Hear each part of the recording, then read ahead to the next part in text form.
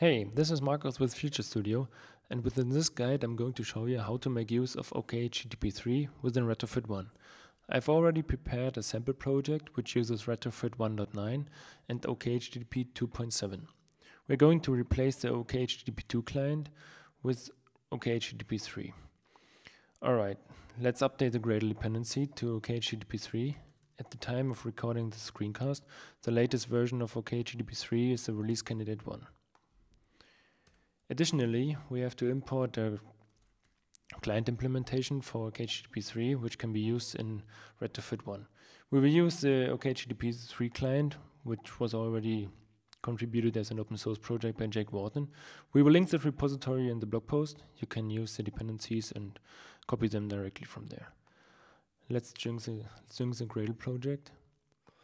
Alright, everything was imported. We will make use of the import functionality from Android Studio.